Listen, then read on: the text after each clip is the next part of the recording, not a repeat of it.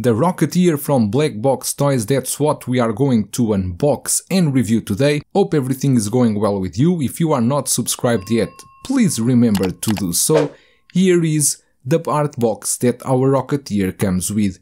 In the front you got him holding his helmet with a pistol in hand, and in the back with other nice pose. Once you open the box you will find everything in two layers. One layer with our figure, the helmet, a pistol and a pistol holster, and with other layer where we got his jacket that seems it's made of leather. We got his rocket pack, extra hands and the chest strap as well. Let's take everything out and check them in the light box. Here we have all the accessories that come with our Rocketeer, and we are just taking a closer look here in the hands. Well painted with good detail, and you got as well gloved hand options. The hands are made of a good material, you will not have any problem to use them. Then we got of course his pistol with a good weathering and paint application, no any problem. We got then our rocket pack as well, that I like very much the way they did it.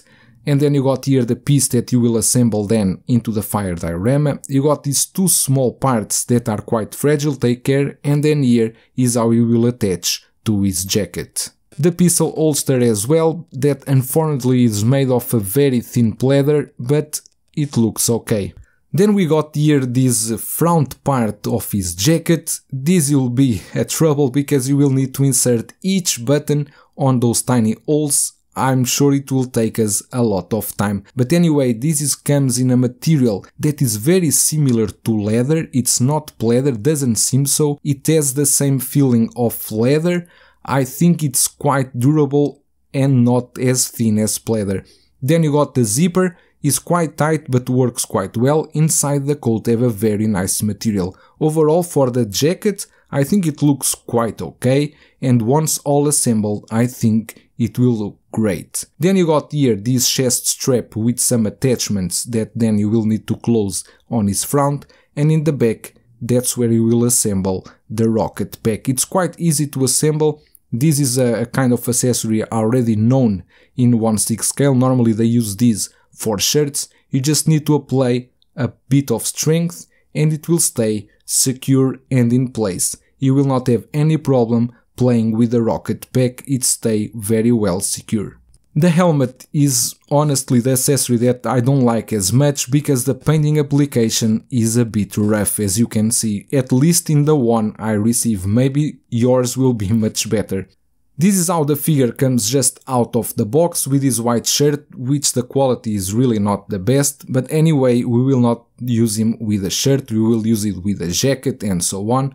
But anyway, just to tell you that the shirt is really not the best quality. Here it is how it looks like with a jacket on. It's quite a tight fit. You just need to adjust a bit the shirt, the collar, but I think the jacket looks great. The fit is really tight, restricts a bit the movement, but I don't think you will have big problems with it. Then of course you got this vest with these straps in the front that you need to attach, and then in the back, as we talked earlier, you got the part where you will attach the rocket pack. Is coming quite nice, we just need now to assemble the front part. Here it is with the front part assembled, and honestly let me tell you that this was really hard work. You need to fit every button inside those tiny holes, and there was one missing. I cannot fit that one. I may need to make a cut on that part, but I will check about that later. But with everything installed, I think it looks quite okay. Please take care with those small pieces here in the rocket pack. They are very easy to fall off, so pay attention to it. But overall I think as it is, it looks amazing. I already assembled the pistol and the belt as well. They look quite okay. A bit large, but I think it looks okay. I don't have a big problem with that, you can adjust it later. As for the outfit, you got of course these cargo pants. The cargo pants are a bit large, with the pockets in the back and in the front as well. And then of course you got these boots. The boots are dark brown, the laces are too long in my opinion. I don't need such long laces, I may trim them over later. But anyway, the figure looks okay, we just need now to insert the helmet on and see how it looks like. As for our figure head sculpt, I'm honest to tell you, I don't remember well the movie. This movie I think is from 1991. I went to search for some photos. I think I can see some likeness here, especially in the eyes. The eyes look quite okay. The hair is very well done, very well painted. The head sculpt, work-wise, I think is very well done.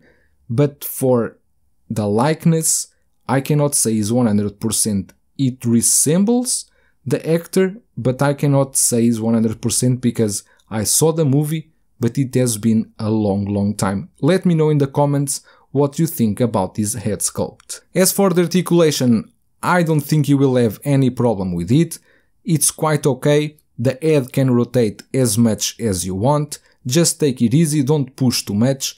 Then the arms, the elbows of course are a bit restricted because of the leather jacket and those front parts, but anyway, I think you have enough articulation for any pose that you want to do. The arm can rotate, you will not have any problem with that.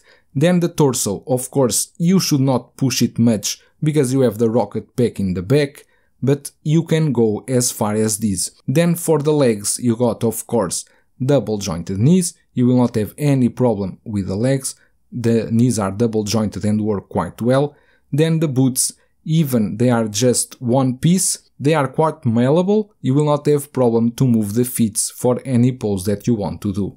If you got the deluxe version, you will got this remote control together with the fire diorama, which I think looks very good.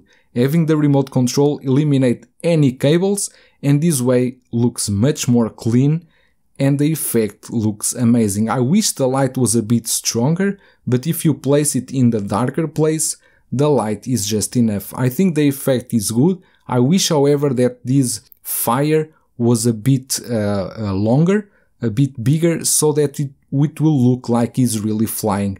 Like this, it just looks like he's taking off, still on the ground, but anyway, looks quite good as it is. So here is our Rocketeer from BlackBox Studios. I think is quite a nice release, quite different from what we are used to.